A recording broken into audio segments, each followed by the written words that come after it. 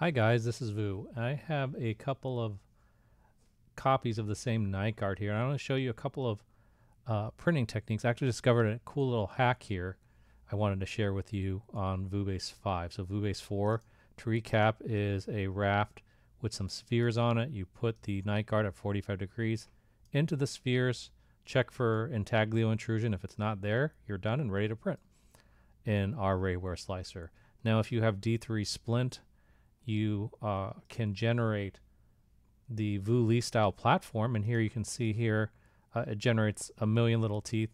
Patrick and I are probably going to have, Patrick and or me, we're going to have defaults. I have some resin coming in for testing purposes that I'm going to be using to try to troubleshoot these settings, and I will share them once I have them. But what I want to do is get some foolproof settings for D3 Splint.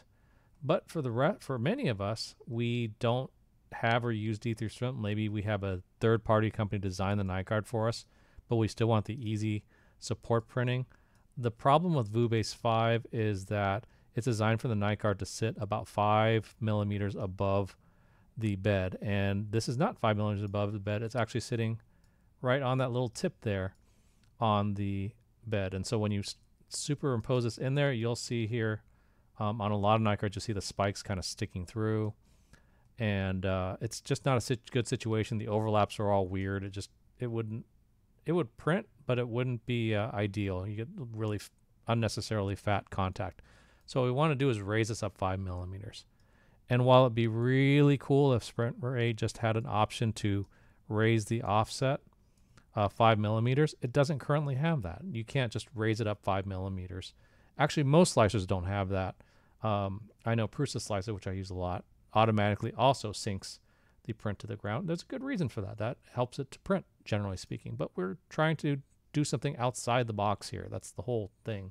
We want this to print on these, 6 relatively small supports, so we can have a relatively small stubby area that we can post-process faster and smoother and with less chance to alter our occlusion. So with that in mind, I'm going to go ahead and generate supports for this. I'm going to set the offset to, click on this once, I'm going to set the offset to 5. I'm going to be daring and pick 6 millimeters, but I think 5, well, let's just do 5. I'm going to pick 5 millimeters, and then I'm going to hit generate supports. And you're like, wait, I thought the point here was to not use supports.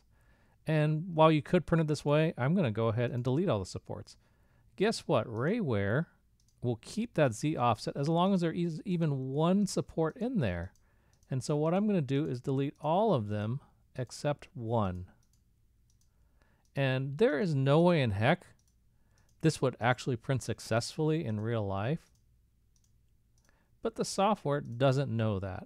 All it knows is what you tell it to and what its program is for. So we're going to turn off edit support mode now, and we're going to go ahead, and you see it's on the one little support, but now we're going to overlay it on top of this, and now we can overlay it.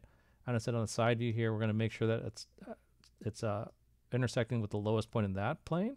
Now we're going to go over this plane, center it with the I think the X plane, and then we're going to center it with the Y plane here, and we're going to just go ahead and there we go. Now, actually, in this case, the night guard is a little bit too high, so I got to go ahead and redo this again. Darn it.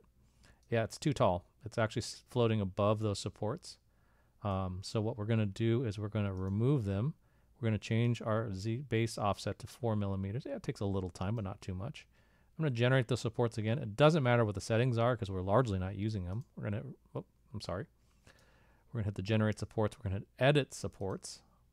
And then we're going to just go ahead and make sure you're always clicking on the next red, move to the next support, wait for it to turn red, and then click it. If you click outside of that, that automatically turns off edit support mode. So we want to keep that edit support mode on until we've done what we need to. It doesn't really matter which support you leave standing. As long as you leave one, it will maintain the Z offset. And so that's a Z offset. By Z offset, I mean that the model has been lifted off the bed by 4 millimeters.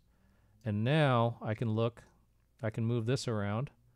We're going to center this left to right first, and then we'll center it front to back. If you have trouble seeing it, you can always use the G button on your keyboard to turn off the gyroscope, and that lets you see it without the rotational controls. Here I can center it again there, and now we have a perfectly centered thing. Yeah, there's one little leftover support there, no biggie. If you want to be really crafty, you can actually just hide it within this, but in this case that won't center right, so we'll leave it as is. Anyway, I thought that was a really cool little hack to get the model to sit higher. For those of you who want to use my V5 platform, also by all means check out my friends Ryan, Kevin, and Patrick, Kevin, and Sean. Their D3 Splint software. You can make the VuBase style raft electronically, programmatically. That's a cool option as well. Or of course you can, if it's easier for you, you can just use the V4 raft. Lots of options. I don't want to say my way is the best, or my way is maybe just the most recent at the time of this recording, and someone will come up with something better, faster, quicker. That's 3D printing. I mean, that's technology, and that's cool. We all get better. We all learn from each other, and that's what it's all about. I hope you guys learned something today. Have a good one. Bye.